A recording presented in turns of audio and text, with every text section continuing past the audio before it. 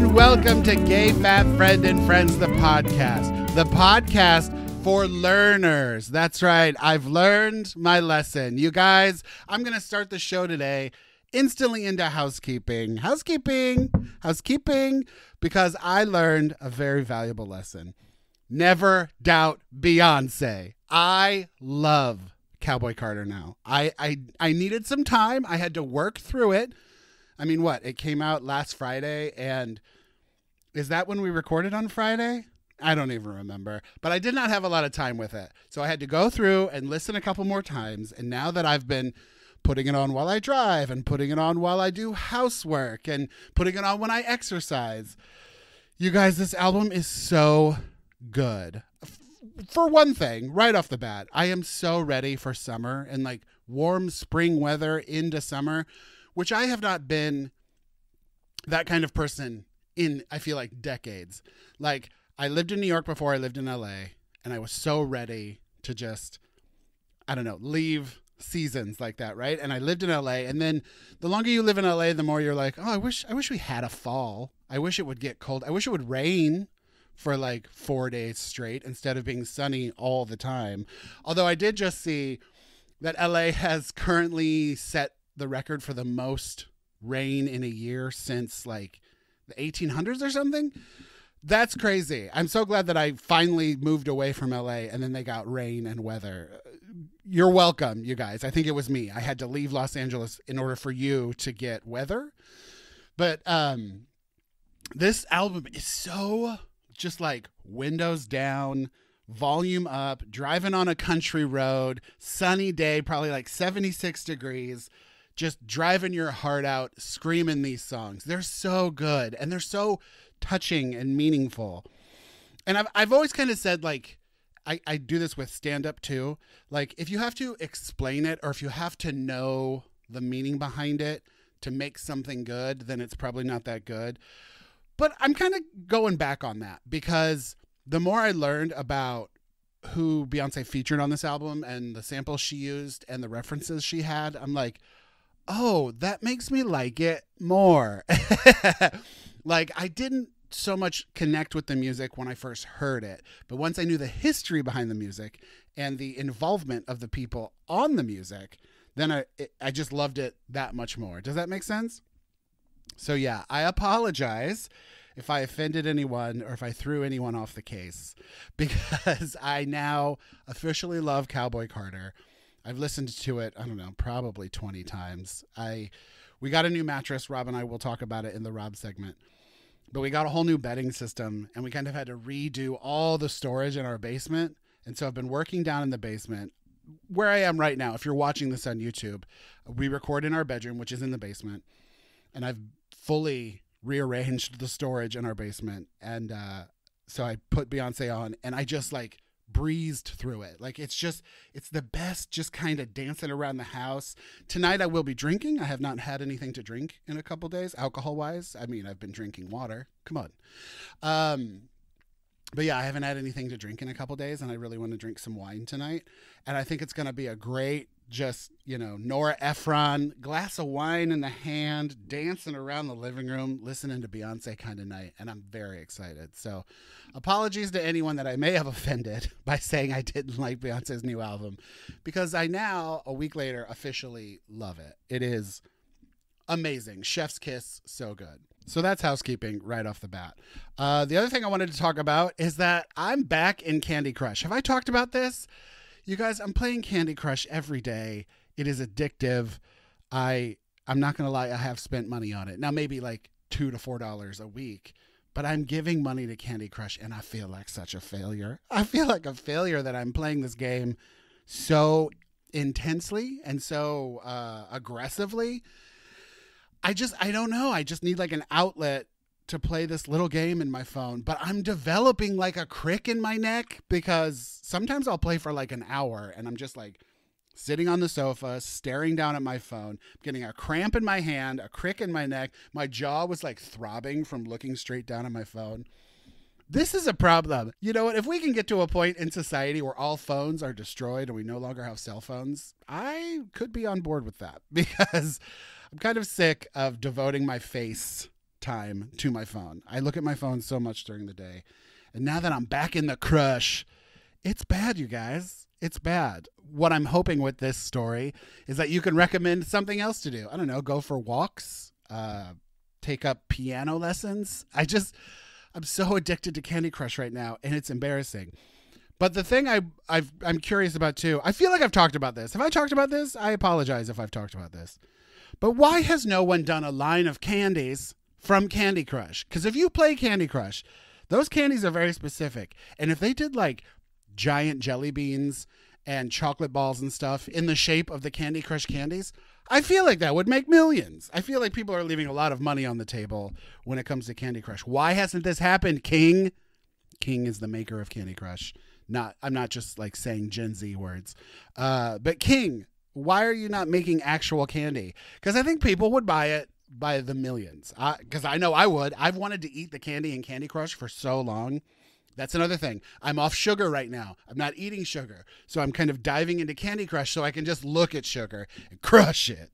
It's stupid, I know, but I'm obsessed with Candy Crush and I can't stop.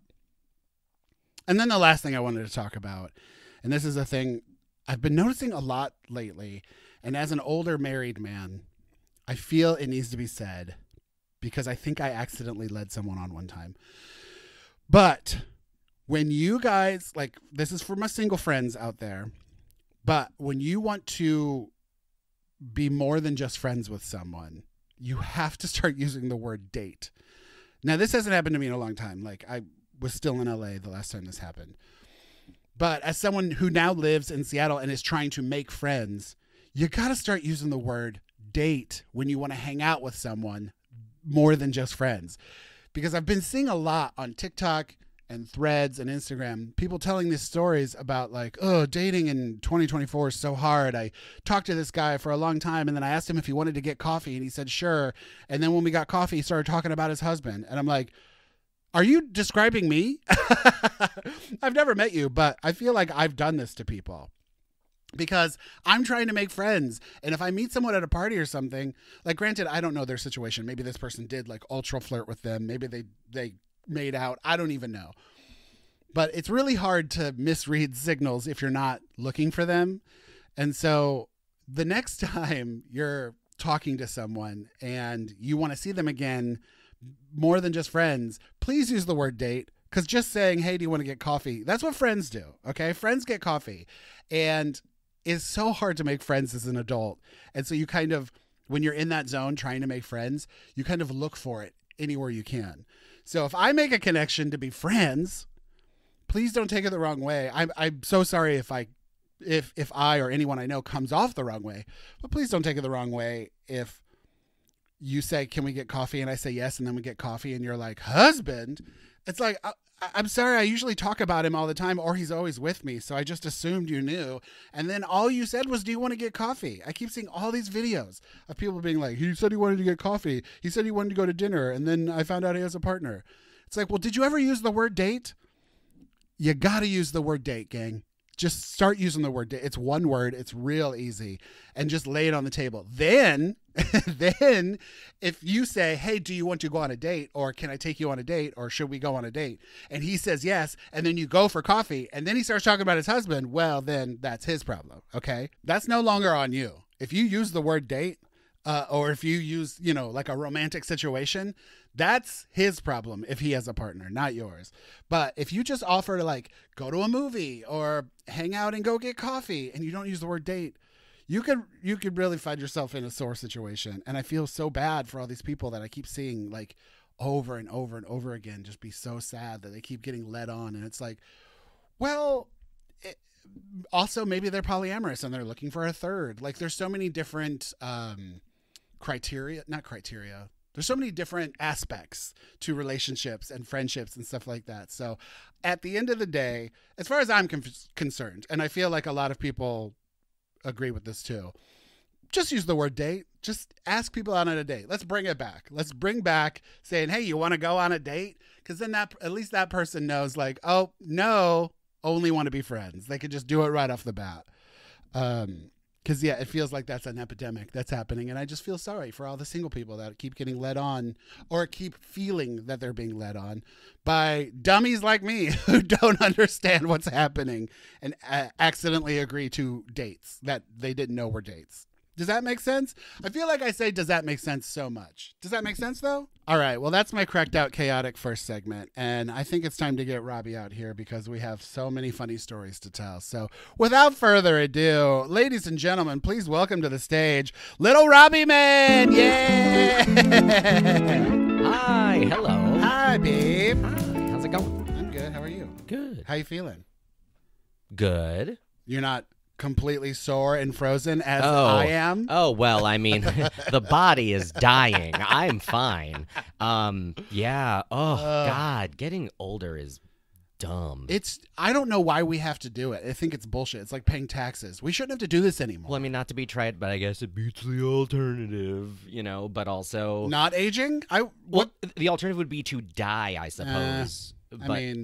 But yeah, we're all gonna die. But seriously, like this slow erosion is brutal. Yeah, it's awful. I mentioned earlier, I told the people that we got a new bed system, a new mattress, and it took so much physical work to set it up. I mean, very easy setup. Very easy setup. Yes. But honestly, getting rid of the body, taking out the old mattress, was what was the hardest part. Yeah. I'm a giant. I'm 6'7", so a lot of anything that happens below, like pretty much below my waist. Whoa. Hey yo. But anything that happens below like 3 feet, I have to completely bend over and just activate my thighs. And disassembling a bed is a lot of thigh work. A lot of kneeling, a lot of squats. A lot of kneeling, a lot of squats. I mean, we use every square inch of our home for storage. So there was a lot of stuff I had to take out from underneath the bed. Then I had to take the bed apart. We had a memory foam mattress, which we kept.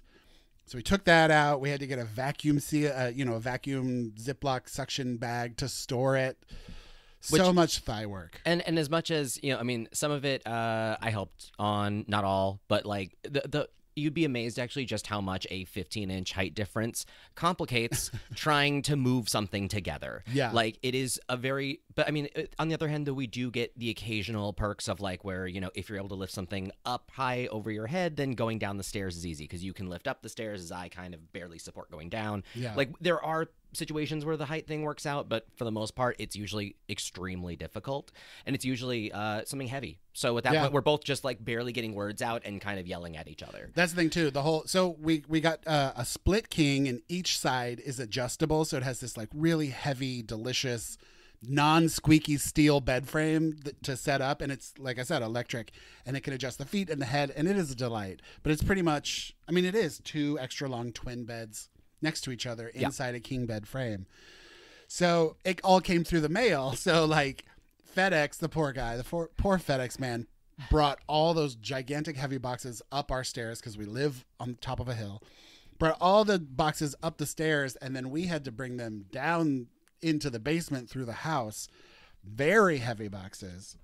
Which is funny. Even before they arrived, I literally said, we should just have everything delivered through the basement. Yeah, because we have a door in our basement. So, like, he could have brought it in the basement, but we didn't notice until he was, like, on the third of 4 boxes. Of course, as soon as, like, I said that days prior. Yeah. And when it actually happened, where was that brain power? Gone. Just boxes. I think the FedEx guy was waiting to bring all the boxes up to then ring the doorbell, but we have a Ring camera doorbell, so I noticed the notification that someone was outside, and by the time I opened the door, he was like bringing up the last box. I was like, sorry. Yeah, he was a trooper. But like, good for him, because they weighed a ton. I couldn't carry them by myself. Like, I had to use you. Yeah, that was rough. Yeah. But yeah, so just carrying big heavy boxes, taking a bed apart, putting a bed together. The bed was so easy to put together, especially with help. It took me 45 minutes to do one side by myself, but then when Rob joined me, less than 10. So, it really does pay to have a tiny little man around. He can fit into those corners and just finish up projects. And I'm good at building furniture. I can get one of those IKEA Kallax shelves down in like You are. That's kind of your thing. Time. Yeah, well, I have at this point deconstructed and reconstructed those damned Kallax and or Expedit shelves now in the double digits. I am just a machine. Well, and what's funny is that when we originally moved in together in 2012. Yeah. Oh yeah, because we went like lesbian fast. We moved in Yeah. within the first year. But when we moved in together in 2012, that was the last leg of these record shelves, because you were like, you took them apart and moved them from Hayworth over to our Ogden apartment. And you were putting them together, and you're like, this is probably the last time I'll ever be able to take these shelves down and put them back together. Meanwhile, we've done it 3 more times. Kirkland here, so at least twice more. Yeah. And they're still kicking. I mean, all of the screws are threaded. And I feel like at this point they've just turned into kind of bolts or nails. But like honestly, like the it is funny. Like the construction of them is pretty sound. Like really, if you build it right, they hold themselves together really well. Just you have to not make the mistake I did one time. I thought I could move it by rotating it 90 degrees. They go rhombus, and then they become two flat big panels, and they explode all of the shelves outward in a comical, terrifying, just disaster. It is absolutely not what you want. Yeah, but like I said, these have held up beyond our expectations. It's almost like IKEA knows what they're doing. They got a good future in that company. But it's funny because the two down here are the Calyx, which is like the updated version. I have like a 4x4 Expedit upstairs that is probably a solid 7 years older, and it's been in an additional 4 moves. Yeah. It is just, and that one's by far the best condition of all of them. That one is going to outlive all of us. Yeah. It's amazing.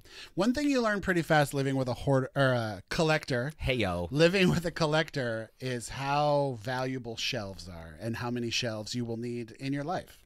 Yes. There's a lot of shelves that go into collecting.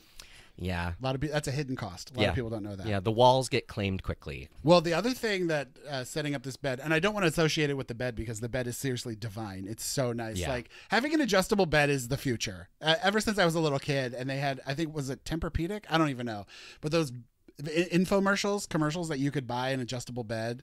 And it was always for like seniors. I was like, oh, I want an adjustable bed so bad. And now we finally have one, and it is living in the future. But our move to Seattle was, for lack of a better word, traumatic.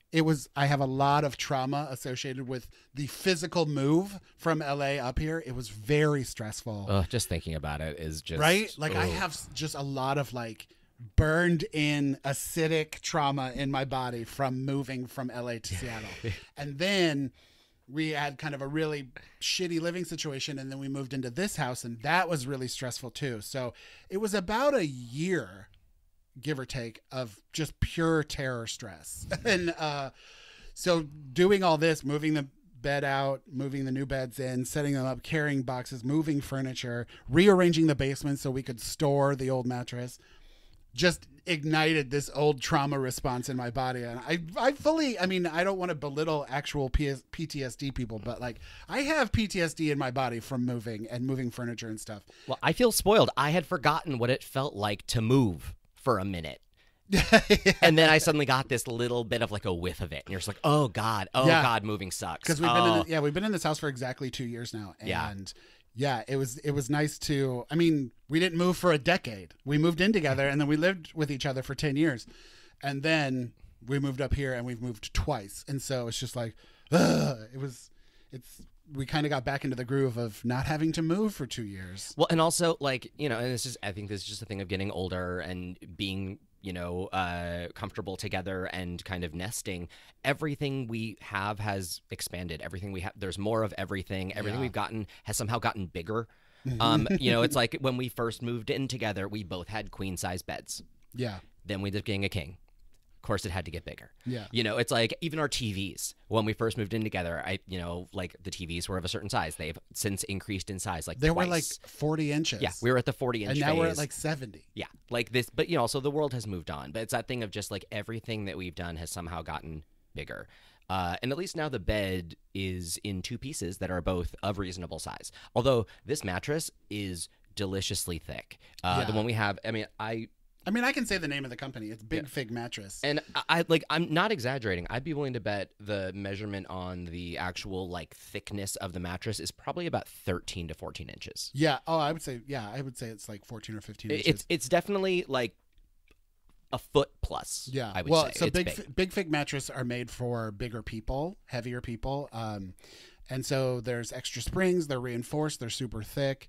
And it's funny. We went from memory foam, which you kind of sink into, and I love memory foam. And it was nice. But like ours was also years old. Like it was time to replace anyway. Yeah, we've had it for like 8 years. I think. Yeah, it was definitely at its time. Yeah, and it was ready to get a new one. Like we had turned it as many times as possible, but there were like full on divots and like impressions of our body just in that mattress. Yeah. But we kept it. It remembers. We kept it just in case because you never know.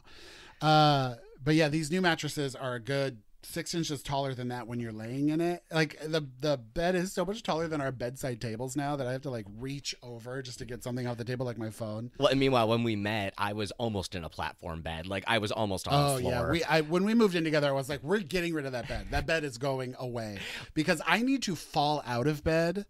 And I like falling into bed. Yeah, you shouldn't have to climb out of a bed, like literally climb. And I don't want to crawl into bed. Like that's the thing. It's always like we have different. Also, I'm a person who likes to sit into a car instead of step into a car. And I like then to fall climb out up of it. into a car and then fall out of a car. Yeah. So sorry, we have the exact opposite of where we want to put in the effort of doing stuff. I guess I would rather put in the effort to get out of something than the effort to get into something. Which makes no sense because you are the least morning person. Like waking you up is a trial and a tribulation. Oh, it is a chore. And the fact that you want to physically climb out of bed in the morning, it doesn't make sense. It defies all logic. Well, I mean, I don't want to, but also the satisfaction of just kind of poof into bed, which this bed, because of the sort of, additional weight support that it's intended to have, I can literally fly into this bed, like running, jump.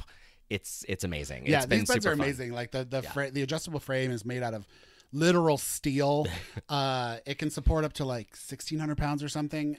They're really, it's a really great 1,100 pounds. Yeah, each. and just so much support, which I haven't had in quite some time. Yeah, especially compared to your sleigh bed. The only thing that is it a sleigh bed? I mean, I don't know the specific terminology. I mean, it's a low IKEA.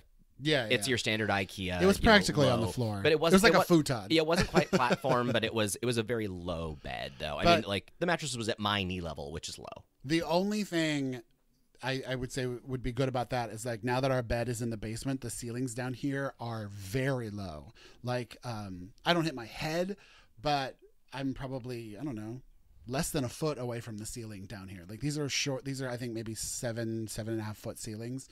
I like a good 10 to 12 foot ceiling.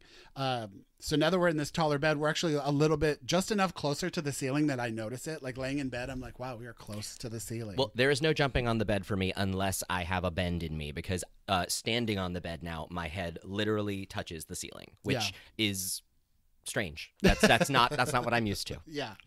So I've always said we rent this house, but if we bought it, I'm gonna have the floor jackhammered out and add like a good foot to the floor of the basement. That seems almost like it's worth just getting a different house at that point. Well, I mean that's the dream. That's the goal. Or like cutting off your legs at the knee. Yeah. But yeah, so that's our new bed story, and all to say, we're so sore that at least I am. I feel hungover. Like I feel like I tied one on last night. Well, I keep falling asleep at weird times, and so maybe that's it, because I keep getting these weird 4-hour naps, just 6 p.m. or 4-hour nap. Straight into the next morning. Right? But yeah, noon, 4-hour nap. Like it's time, like once I go down, I'm down for a good half of a normal person's sleep. Yeah. And of course also I have a gift for carrying any sort of muscle exhaustion in one part of my body, especially. I could literally be walking on my hands all day and somehow my quads are going to hurt. I don't know what it is, but my quads just take everything. Yeah, they absorb they are the shock absorbers of your body. Which I guess, hey, that means I'm probably lifting with my legs. Meanwhile, I can feel every single joint in my body, and I've never wanted to feel my joints this closely. Like I could feel every creak and bend, and I hate it. But yeah, but for some reason I just look like I'm 90 every time I try to stand up from somewhere, because like my quads, just it's always the legs, and me going down the stairs, I look like a toddler. Well, you're little, you kind of do that every time. How dare you? Having said that, there was something funny that happened to Rob yesterday that he told me, and I feel like you guys need to hear this story because it was comically hilarious. So adorably hilarious. I'll try to keep this, as straightforward as possible. So, okay. So yesterday I went to one of our local record stores, and I hadn't been to a record store in 2 weeks, which I usually go weekly because I'm that guy. So again, life with a collector. Yeah. So go in, and I'm going by myself, which means I have time to go kind of browse the bins a bit. Mostly I went there specifically to get the new Black Keys record. While I was there, ended up kind of getting swept up in the excitement of this new record by Serpent Without Feet. Got excited about that. Anyway, going through the bins. Let me just tell you, I do not need anything by the band Garbage. I don't. I have it all. Like, we're good. Yeah, Love them. Especially when it comes to vinyl. Yeah, I've been collecting them since ever. Like, literally, I have an original of most, or of all their albums, because that's when I've been collecting them. And so I think together as a couple, we've seen them together the most live. I think so. We've seen them a few times. Or like Shirley, didn't she do a solo show that we went to? No, but we've seen them a couple times together, and I'd seen them a couple times before that. I've been to in-stores. I've met them. Like, big fan. Rob is a Garbage super fan. Yeah. So anyway, for some reason, didn't they just release an album? Well, they released the anthology. They released a record store day thing recently, and they had an album fairly recently, and they had an anthology that came out last year. And they've been really, really, really great about doing these 20-year anniversary reissues of their stuff. They did it for their self-titled, they did it for version 2.0, they did it for Beautiful Garbage, and I've literally been watching the calendar for when they've been going to do it for their fourth record, Bleed Like Me, which has never been pressed on vinyl ever.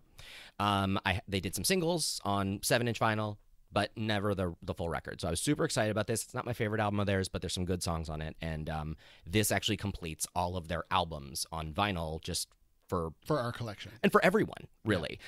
And so, but I've been buying all the deluxos of the reissues they've been doing, which usually are like two discs for the album, plus a bonus disc of B-sides, plus some sort of memorabilia, which, like they did like a condom for one. I think they did a slip mat for one. They did posters and 8x10s and all this kind of stuff. So I was ready for that, and I've been watching and kind of waiting for this. And anyway, the nice thing about some Seattle record stores is that they sometimes they stock some bootlegs, or they'll buy bootlegs, I guess, from as like a used thing. So for some reason, I saw the little Garbage card, and I was like, I don't need anything from there. But you know what? I felt compelled, and I sort of went over there, looked at it. Well, also because recently you've been getting, like, you got a bunch of Lana Del Rey bootlegs. Yeah, well, and so like you're like, well, we're in Seattle and they sell bootlegs on vinyl. I might as well check the Garbage section. Well, and especially like in Seattle, Alice in Chains tends to have bootlegs in most stores. And so Rob still likes Alice in Chains. I love Alice in Chains.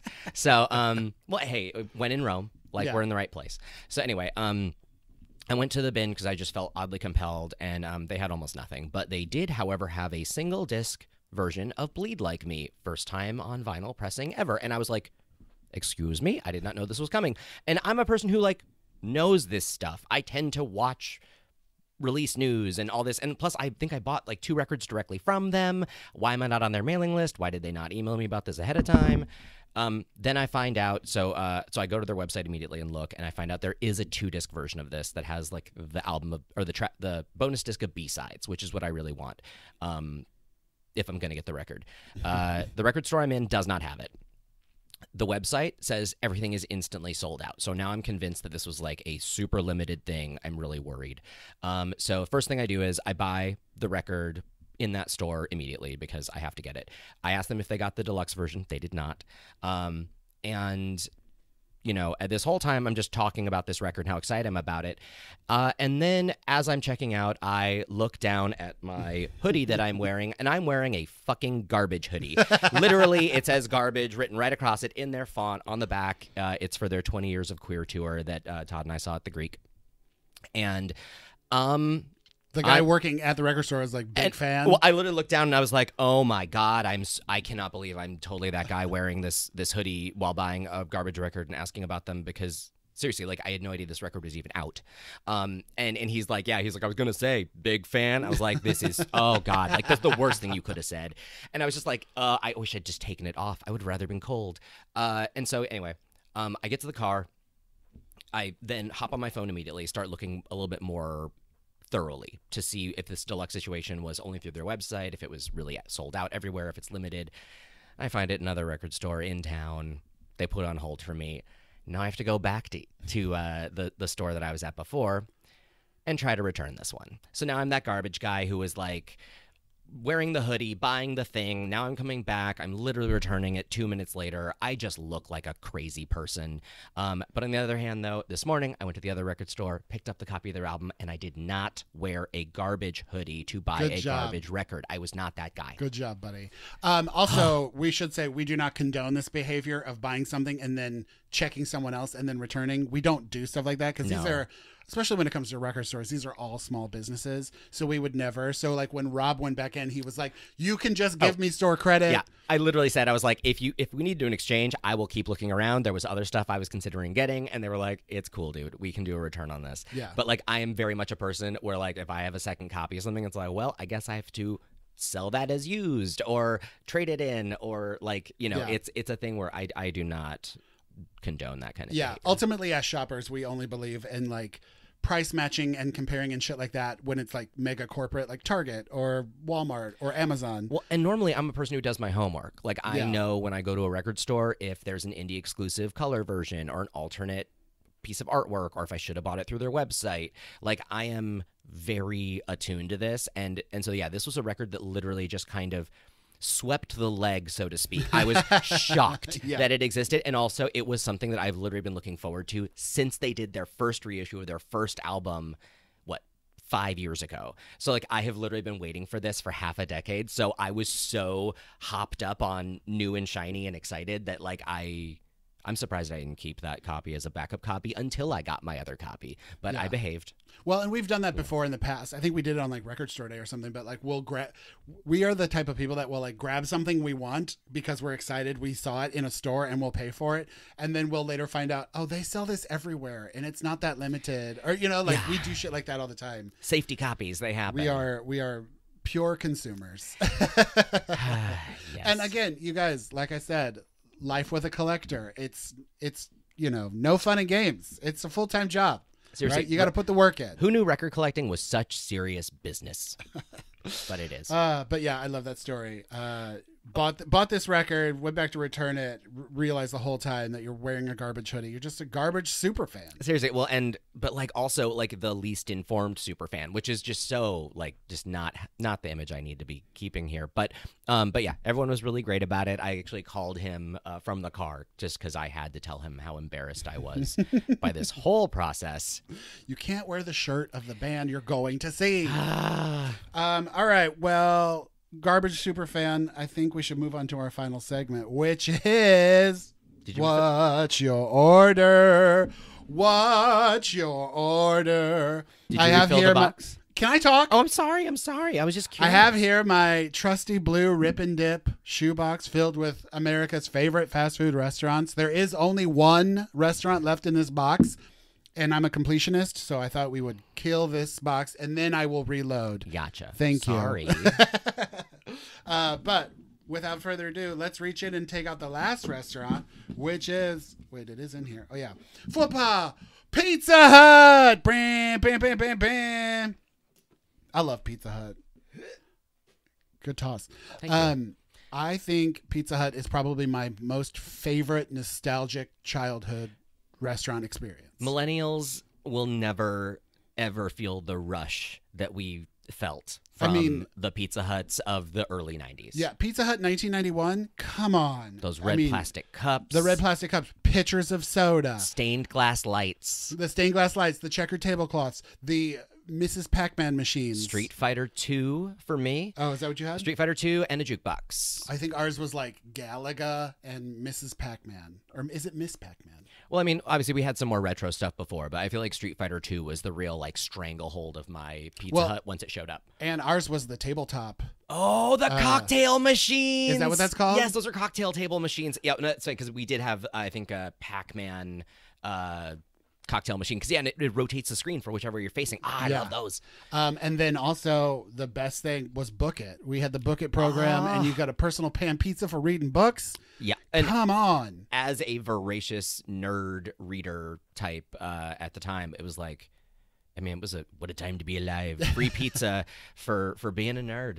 I posted, I forget, on like Threads or Instagram or something, or maybe I talked about it on TikTok, but I talked about Book It, and they still do it. I think you can still get Book It pizzas. They do. Well, and okay, did you ever get to go to a Pizza Hut during like their lunch buffet? Like, because yes, I only got to do that. Like, so there was a Pizza Hut where I grew up in the Antelope Valley, in where there was a Pizza Hut right next to my orthodontist, and so like it was a thing where I would go and get my braces tightened, and then before it would be too painful for me to do anything Before involving my set teeth, in. you would go to Pizza Hut for the lunch buffet, and I was with all these adults that were able to go there during the day. I never got to do that normally, and Right. I was a growing teen who could pack that away. Well, and bread is already your favorite food, Seriously. so you could just eat 20 breadsticks. it was the unlimited best. marinara. It was such a dream. Like, that was honestly like the coolest. It was like a weird trip to Disneyland midday. Seriously, Pizza Hut was such a childhood treat. Like it was so good. And for me, Friday night at like 6:37 p.m. is like the best Pizza Hut. Like I still say it today. Can we do a Pizza Hut night on a Friday? Because like I just love the feeling of having Pizza Hut on a Friday evening, and then you've got movies to watch, and you're like, we're gonna have us a good old fashioned Friday. Oh yeah. But what I was going to say about the buffet is, so a thing about me is I love soggy stuff. I love soggy cereal. I like sometimes with certain cereals, I'll pour my milk on and leave it for 5 minutes before I even take a bite. Like I love soggy cereal. And the other thing I love is a soggy salad. I love a salad just drenched in dressing, just Like a slaw. full on. Yeah, like almost like a slaw, but like with a regular dinner salad. I just love a saucy, soggy salad. And this is again where we completely differ. Both of those. Like Yeah. I am a Well, I you am just don't like sauces, really. But I'm like a crunchy texture kind of, like I want, like if it's bread even, I want like a good crispy kind of, edge to it. I'm like, yeah. crunch is like one of my big motivators, I think. Meanwhile, I love a soggy salad, and the Pizza Hut Caesar salad on the salad bar lunch buffet was always so icy cold and perfectly soggy. My mouth is watering. I want it right now. It's so good. I miss the soggy Caesar from the Pizza Hut buffet. And then they would also do things that they didn't offer on their normal menu. Like, Really? well, in St. Louis, like you could get like toasted ravioli and stuff. Oh. But yeah, man, I miss that buffet. So orders. Let's talk about orders. So Yeah. obviously as a kid, personal pan pizza. The way to go. Yeah, and I think you maybe get one topping on it, so I would probably always do like sausage. I was like, my family didn't do pepperoni growing up because pepperoni to white people in the Midwest is spicy, and my dad can't do a hint of spice. My dad can't even do black pepper. So That's crazy. I yeah, had no pepperoni idea. was too spicy. And Pizza Hut has two different kinds of sausage. They have pork topping, which is literally just ground pork fried Yeah, like it's like hamburger. the crumble. Yeah, and then they have sausage. So my dad would always get pork topping. So that's probably what I would get on my personal pan bucket pizza, maybe. What about you? Pepperoni. I was a pepperoni guy growing up, and yeah, that would have been like the kid order. Would have been the personal pan pizza. Like it's just like the crust to pizza ratio is just It's so good. so good. Pizza Hut has the best pan pizza. Yeah. I love Domino's, but Pizza Hut has the best pan pizza. For a mass-produced nationwide chain, like honestly, Pizza Hut just defined, I think, what a lot of us know pizza to be. Yeah. Like that's the thing. It's like, and that's the, I guess if you ask me to define a pizza, it's going to be Pizza Hut because that's what my baseline is. Yeah, well, and we didn't have Domino's growing up. Like I didn't have Domino's until I was like in college. So, but now as an adult, my Pizza Hut order is a regular, full size pan pizza, sausage, mushroom, extra cheese. Like that's my Pizza Hut order. It's got to have extra cheese. It's got to be a pan pizza, and it's so good. And then breadsticks, obviously. The breadsticks at Pizza Hut are just next level. They're their own thing. It's almost like they're deep fried. Like they put so much oil in the pan when they make them. There's almost like a twice cooked element to them or something. Yeah. And they're made in the pans that are like, it's the exact same crust as a pan pizza. So it's just breadstick. But they're also like seasoned to death with all that cheese topping on top. Well, it's not even cheese. It's like, I mean, I guess there's like Parmesan sprinkles. There's Parmesan, but there's the magic dust or whatever, isn't right? it fairy dust? Fairy dust, whatever, yeah, they have. Another thing we like to do is watch the Pizza Hut training videos from the 70s and 80s on YouTube. The best. If you just want to feel nostalgic and have a laugh, just Google Pizza Hut training videos from the 80s. They're so funny. Like, I forget the guy's name, but it's like Jeff and Sally or something, and Sally is training Jeff how to be an employee, and it's so funny. My mom always tells the story of my uncle when he was a teenager, worked at a Pizza Hut in San Antonio, Texas, and while he was working there one night, he was robbed by samurai sword. I think God. It was either that or a machete. God, that's terrifying. But I want to say it was actually like a very long, kind of ornate blade. And he and the rest of the staff were they were, I think, ushered into the walk-in and locked in there for the night. Terrifying. Yeah, but it's funny because like that's the story my mom loves to tell, and I'm like, that is weird. But I mean, at least no one was hurt. But yeah, so I guess my adult order. Your adult Pizza Hut order is kind of all over the place. Yeah, I shake it up because I love the pan element, but also I'm a normal, hand tossed person. When it comes to a full size pizza, hand tossed, it just makes sense for me. But yeah, like I usually do 2 of the 3 toppings. I do pepperoni, bell pepper, and mushroom. I usually do 2 of those 3, any sort of variety of them. I don't ever get all 3 for some reason though. And it's almost like a Supreme, but no black olives because you hate black olives. Yeah, and like no onions. I mean, I don't mind onions on pizza as much now, but like as a kid, that would have been like a deal breaker.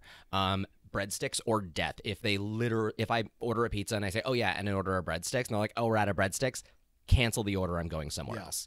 And we've been burned not by them forgetting our breadsticks, but by forgetting the marinara. Which I'm a person who orders like 4 or 5 extras at this point, and like it's just the Pizza Hut dipping sauce marinara for the breadsticks is like literally half the reason you order the breadsticks. Yeah, and honestly, it's a thing where like before I walk out, I will make sure it's there. I don't care if I have to pay for a whole bunch of them. I will have this dipping sauce because it is the best. And of course, like part of the dining experience was having it come to you like molten hot, like steaming forever, like you burn your face off. Yeah, the best.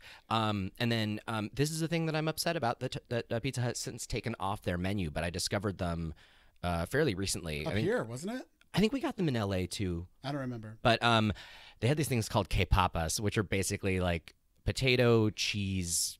Did they have any jalapeno in them at all? Yeah. Yeah, they're tater tots. Spicy tater tots. They're tater tots with pepper jack cheese like mixed in with them. Yeah. But they're still a tater tot form. And they were so good. They were delicious. And I would actually usually get like 2 or 3 orders of them because like one I would eat when I ate the pizza the first time, and then the other ones would just go in the fridge, and then they would get popped in the air fryer for reheats. Really easy to reheat. Like so good. So honestly, if there is a valid replacement for anyone that loved K-papas in like your grocer's freezer that I'm not keen to, please tell me because nothing hits quite like they did. A jalapeno cheddar tater tot somewhere, please let us know. But it was like a really good. It was kind of like a smooth, like almost like a mashed potato. No, it was tater tot. Was it? Was it that level of dice? Okay, it was tater tot. It feels like it's been so long. I know.